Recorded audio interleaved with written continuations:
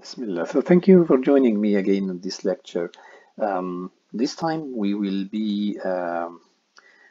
go for skin cancer radiotherapy, let's say techniques. And honestly speaking, there is no exam without skin cancer patients. So it's very important to have a very good background. This is number one.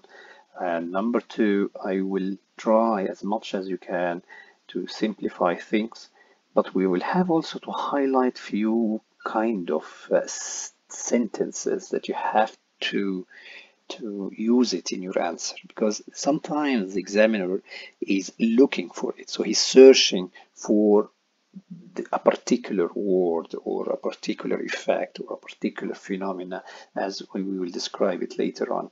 But also you can use it in a daily practice. So I hope that you can use this skill or technique not only for the exam purpose, but it's also on a daily practice. If you listen to this lecture and then you go downstairs in the mold room and take a skin cancer patient and try to treat him, I think it will be the most important part of it, because you apply what you hear on a real case patient, then you will never forget what you are learning here.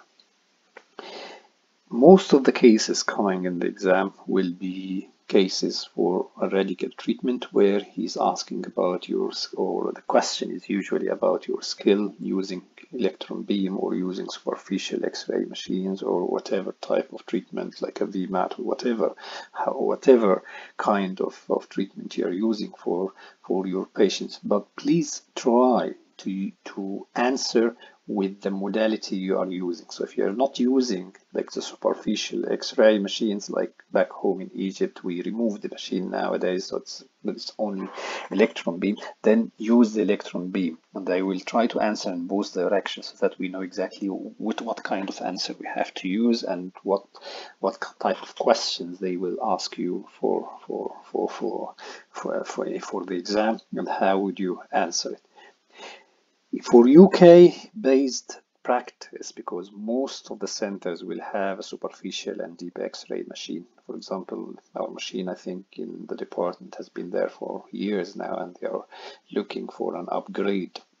So the superficial or deep X-ray machine is used till now simply because you are getting rid of a lot of huge number of patients. You will stay away from your linear accelerator, and you leave your linear accelerator for the other sophisticated VMAT techniques.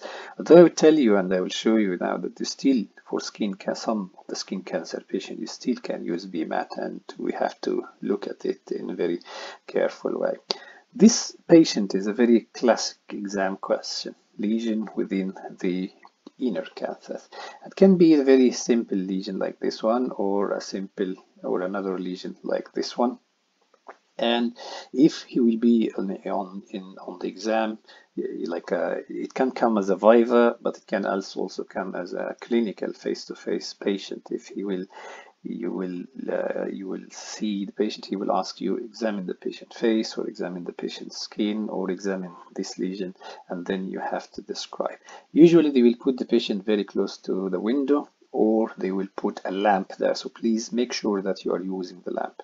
Also, they will give you a ruler that will usually be beside the patient, so use the ruler, and they will also put for you a magnifier, so please use it, as if even if you don't use it during the daily practice, please use it during the exam. He wants to make sure that you did it before. Okay, this is very, very important. If it's viva, he will tell you, describe this lesion, and as any ulcer or any lesion in the face, there is a crust, there is itch, so it's size, site, and you need to examine the patient. Will take full history and take clinical examination. The clinical examination here, the most important part, you want to make sure that it is not fixed lesion, so the lesion is still mobile and it's not fixed to the underlying structure. It will tell you what is the differential diagnosis. Don't forget the usual kind of things. It is benign, malignant, and it's also very sensible, or you can say this is likely, from the history, from what you're saying, this is likely to be a BCC, basal cell carcinoma of the inner cancers. When you examine the patient, whether in the exam or in like in the viva, we ask you, so which area, what do you want to examine? So I want to see the size, I want to see the edge, I use a magnifier, I want to examine the fixation of the skin, and I want to examine the lymph nodes. So then come the question, will the BCC go to the lymph node? You would say, first, this can be a base squamous, I don't know. So it can be like there is an underlying pathology. Usually take a piece of tissue, and it may be a base squamous. Some patient may have a base squamous pathology.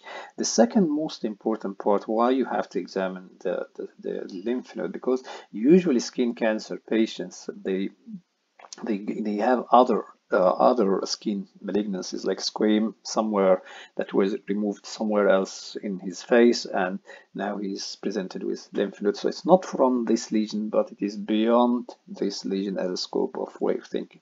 Don't forget also to ask about the immune system, like if he's immunocompromised or not, taking immunosuppressant. This is very common exam question. He's HIV, he's a renal transplant patient or a myasthenia gravis patient taking immunotherapy, and so on.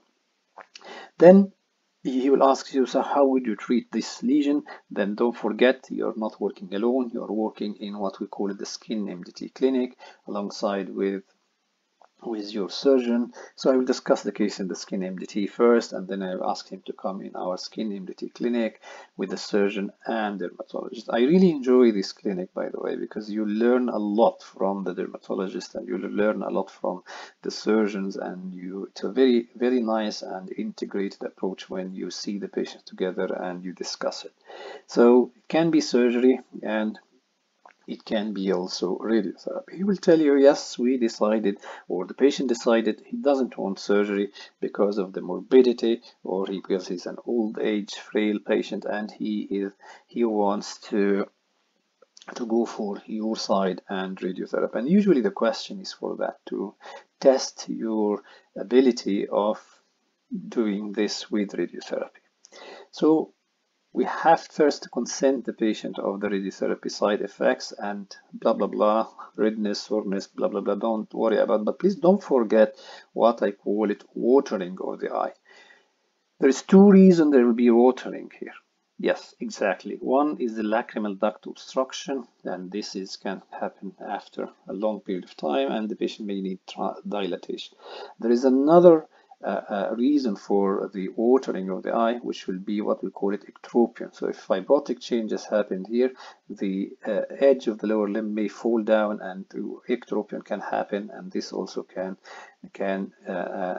watering can happen as a side effect. I don't know why in some of the exam answer you hear the candidate saying dry eye syndrome. Why a patient with this lesion will have dry eye syndrome? It is not dry eye, please, it is watering.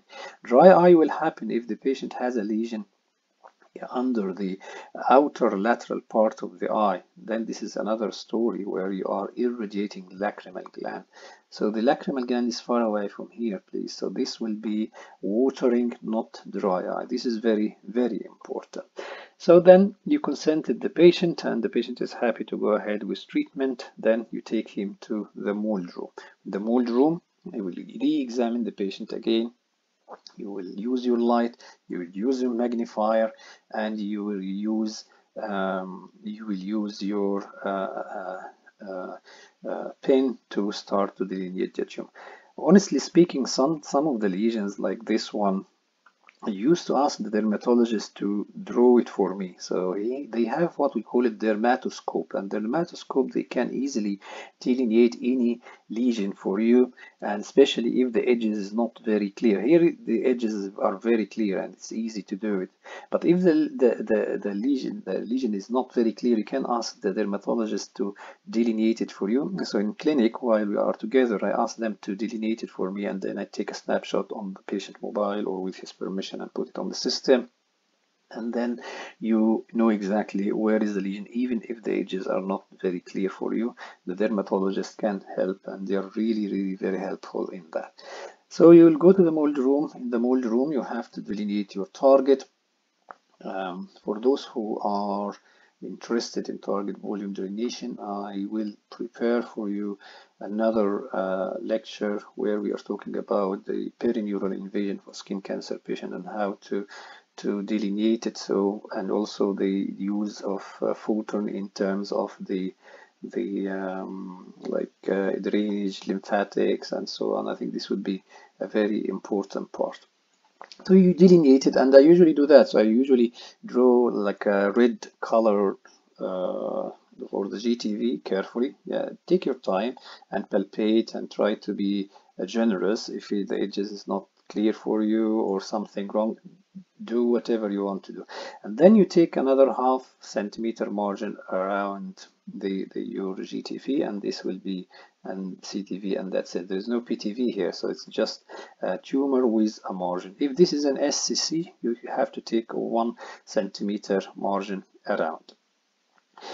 So after drawing this, then the radiographer or the team in the mold room will ask you, will take the measurements, then they will do what we call a lead cutout to draw it along the patient. Usually this question, when it comes for the exam, it will come to how would you protect the eye. This is the most important part. So please go to the mold room and see what kind of lead shield do you have to protect what we call it internal eye shield. How would you use it? You have the tungsten type internal eye shields, and you have also the gold type, you have the silver type, whatever you're using, but be careful, please. We have what we call it the lens shaped ones. Okay, these are what we call it the lens shaped ones. This will go inside in between the eyelids. But for the spade shaped ones, you cannot protect.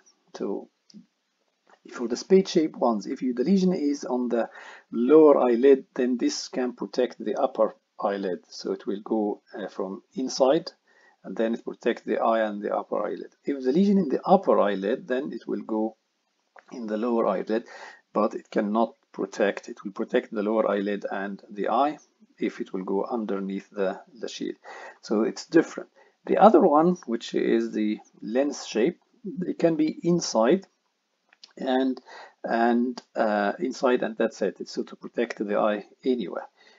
Practical points. First, you will ask the patient, or you will tell the patient that I will put what we call it local topical anesthetic, and I saw very strange things.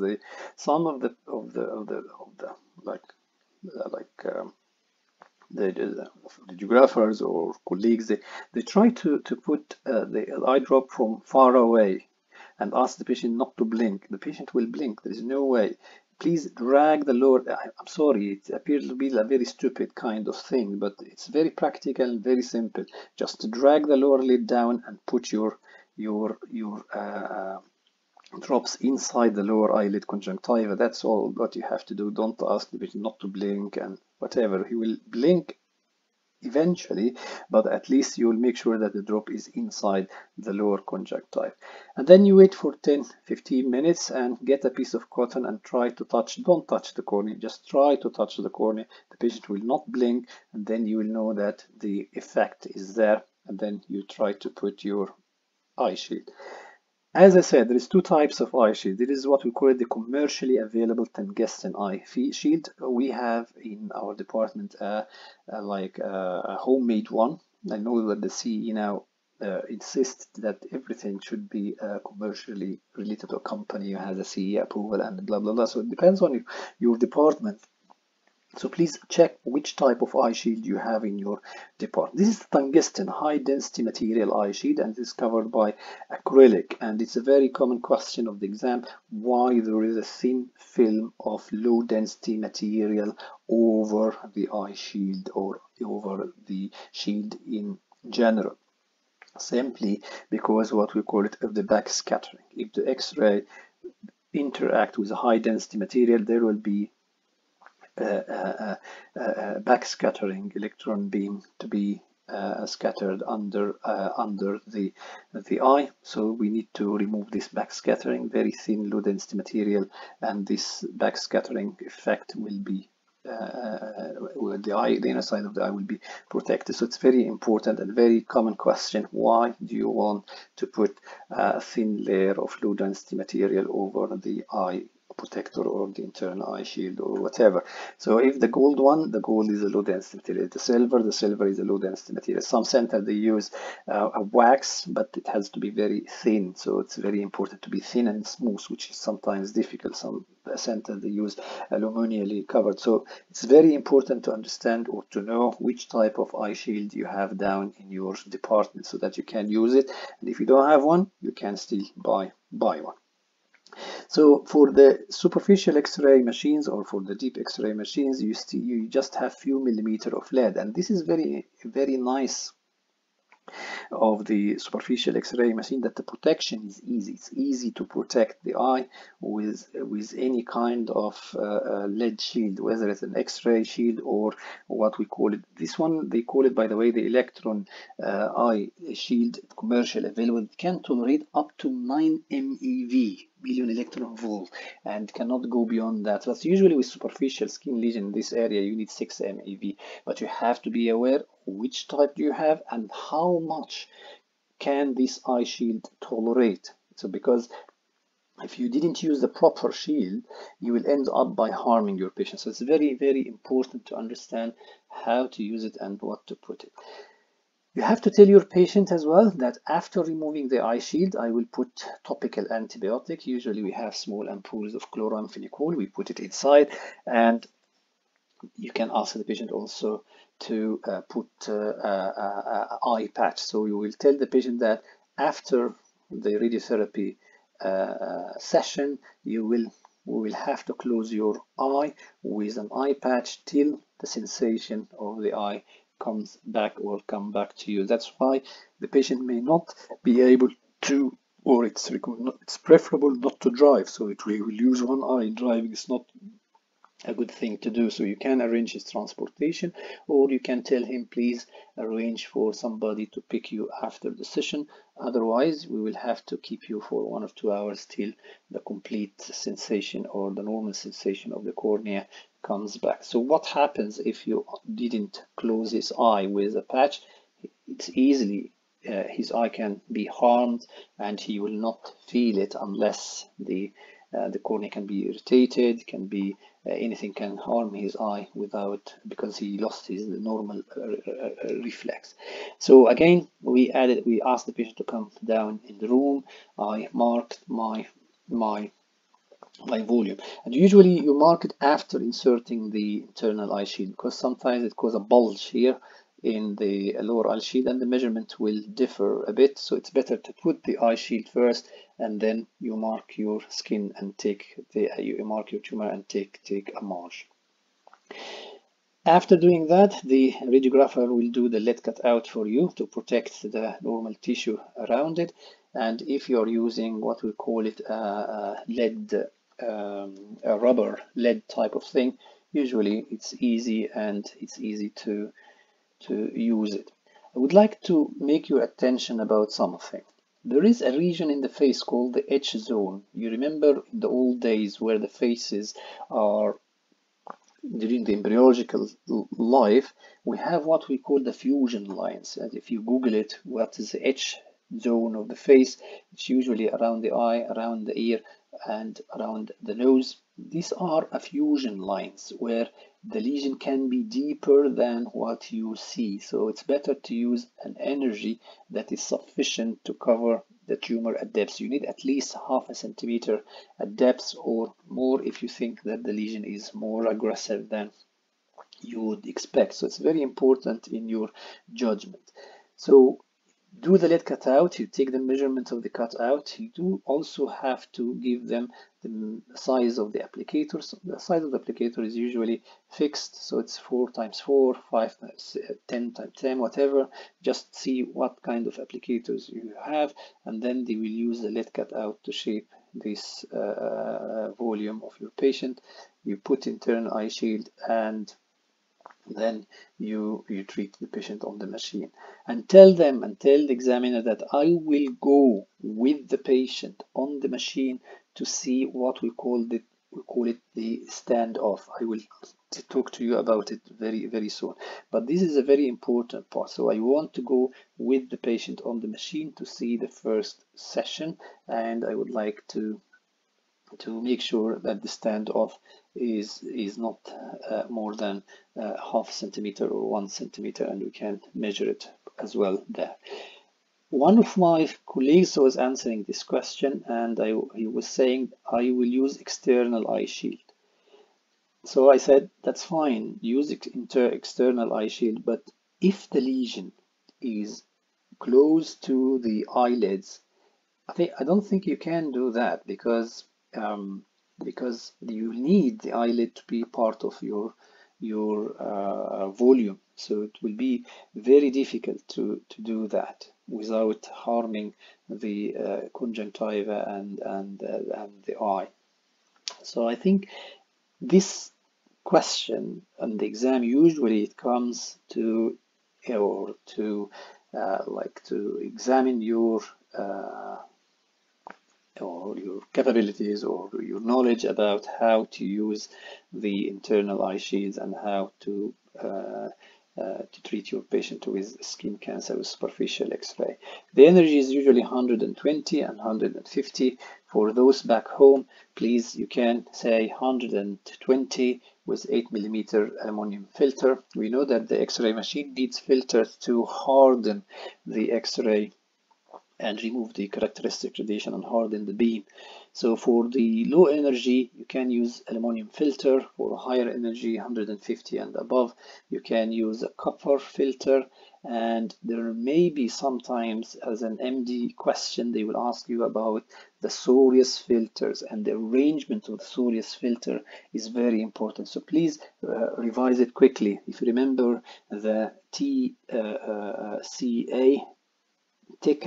TECA arrangement, T is for titanium, and C for copper, and A for aluminum. And this arrangement is very crucial. The aluminum should face the patient, and the titanium with high density material should face up to the machine. Usually it's not in the FRCR exam. I think it's a part 1 physics, but I think for the MD back home, I think it's very important to be aware of this. So please look at it carefully and quickly. Okay.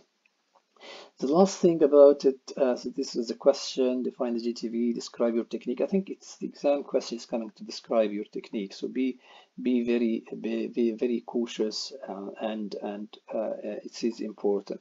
The standoff is how the cone is applied on the machine. This is the very famous photo from the Bible, the red book. As you can see, when you go with the patient on the machine, you will see that the applicator may have a distance between, there may be some distance between the applicator and the tumor surface, or there may be less, like a tip of nose, for example, where the tip of the nose will be closer to the source of the machine. This is what we call it the stand off. Is it 0.5 or less than 0.5? Honestly, in practice, we don't correct less than 1 centimeter. So the effect, because the effect, as I can see here, the effect will be around 12% variation with a difference of 1 centimeter. This is usually they are looking for. So the words the examiner is looking for the backscatter. This is very important part, whether it's electron or it's an X-ray, and usually they look for the standoff, just to tell them that you are aware of it. Even if you don't calculate it, by the way, we don't calculate it, usually ask the physics to give me like a bit of a hint, do we have to correct or we don't. Nice trick I learned from my radiographer is that when the applicator, for example, for lesions in the tip of the nose, when they put the applicator in the tip of the nose, the applicator is empty, so that the tip of the nose will go inside, but it will stop at the edges of the nose here. So what they do is they put a film, you know, this very thin film of you wrap your sandwich with this foil. It's not foil, it's transparent plastic kind of thing that you wrap your sandwich or you wrap something, and it's a very thin film of plastic bag. They put it in on the applicator side. So when they put the applicator on the tip of the nose, they push the applicator and the film down, so it flattens the tip of the surface of the tip of the nose, and it usually reduces this effect. And I really like it to make things simple. So if you put a film here on the applicator, the film will push the nose down, and it will flatten the nose, the tip of the nose down, and then you don't have to worry about what we call it the standoff. So for the superficial X-ray machines, please don't forget internal eye shield. Don't forget the stenosis of the duct, ectropion of the eye, loss of eyelashes clearly, and use of the internal eye shield. How would you put this internal eye shield? Because it's a very practical point. We said that we will be practical today. How would you put the internal eye shield inside? So after putting your local topical anesthetic, I saw a lot of people that try to put the lens in the lower eyelid first. Please don't do that. It's very difficult to do that. Pull the upper eyelid first. So ask your colleague, or you can do it yourself. Pull the upper eyelid first, and then push your internal eye shield underneath the lower eyelid. Ask your patient to look down. This will be easy for you, will make things easy for you to push the internal eye shield underneath the upper eyelid. When it is under the upper eyelid, and make sure that half of the internal eye shield is under the upper eyelid, then drag the lower eyelid down. You'll see that your internal eye shield is going inside the eye, and that's it. If any difficulties to push up or to drag down, and when you drag it down still there is a large part of the internal eye shield that is not inside, this means that you need a smaller one, and that's why you have three sizes. You have small, medium, and large. I usually prefer the medium size, so if you would like to use something, try the medium, unless you see the patient eye is very small eye, then use a small, that's fine. But so long your eye is covered properly and everything is in place, you don't have to worry. This I think cover most of the exam questions, and there will be 2 points to remain. So I said about the backscatter, be prepared about the backscatter. I said about the side effects, and we talked about it. There is something very important called the F factor. I'm sorry to mention that, but I know that it's not for the FRCR exam, but it is for the first part exam, FRCR exam, and it's also related to what we call it the cartilage damage after radiotherapy. So there is a lot of controversy about the use of orthovoltage machine in tumor involving the cartilage or the bone. The reason is because of what we call it the F factor. The F factor is what we call it the Rontikin to rad conversion factor. Please go back and review this, because the F factor is very important for energies below 300, but for higher than that, it's not of that value. That's why when it comes for like bone infiltration for the cartilage, or like spongy bone for the hands, you will in the exam question we would prefer to use electron or photon beams, okay, for the exam purpose. But in practicability, you will see a lot of consultants still using the superficial X-ray machines. I cannot say it's wrong, honestly, but all what you have to do is that you need to use a proper fractionation for the cartilage. Just try to increase the fractionation you are using. So instead of using 1 week or 2 weeks, make it 4 weeks. Sometimes it's difficult for the patient to come 4 weeks, and usually short courses are very important. I would recommend for the fractionation that you review or just take, it's either your local protocol or use the ones in the red book. In most of our patients, we use the 40 or 45 in 10. We are using 55 in 20, and we are using 32 in 5. I personally, sometimes I use the 32 in 5 over 2 weeks. although it may be sort of like an old lady with a BCC that is symptomatic, and I don't want her to come a lot to the department every day, so I fractionate it to 32 over 5, but over 2 weeks, which will make it every other day, so it's more convenient for the patient. I don't usually use the single 18, but it's written in the book, you can do that. I don't usually use the 14 gray 14 gray single and repeat it after a month. I mean, there is a lot of fractionation. Don't worry about it. Just use the ones that you're using in your department, or please go to for the FR exam, you can use the ones in the red book, which is fine, and you don't have to worry about it, I think, so long you are using it properly. Just for for me, if there is a cartilage invasion or there is a bone invasion, stay away from the superficial X-ray machine, because you don't want to go in the exam for any debate. You just want to be very simple, and you go for the easiest part of what the others are doing. If you want to prepare yourself with a factor, this would be great advantage, and I personally, when I examine, I think if you remember the F factor, I think this is an asset, like a bonus in your exam, like extra marks, because I mean we all know about the F factor in the first part, but we just forget it when we go to the second part. So the F factor for the bone and is very important. The F factor for the cartilage is very close to 1, and that's why those who argue that there is no harm of using the superficial X-ray machine for cartilage or pinna tumors, they say the cartilage is 1, so why do you bother or worried about more dose in the pinna or radionecrosis there? So this is the argument for them for the F factor.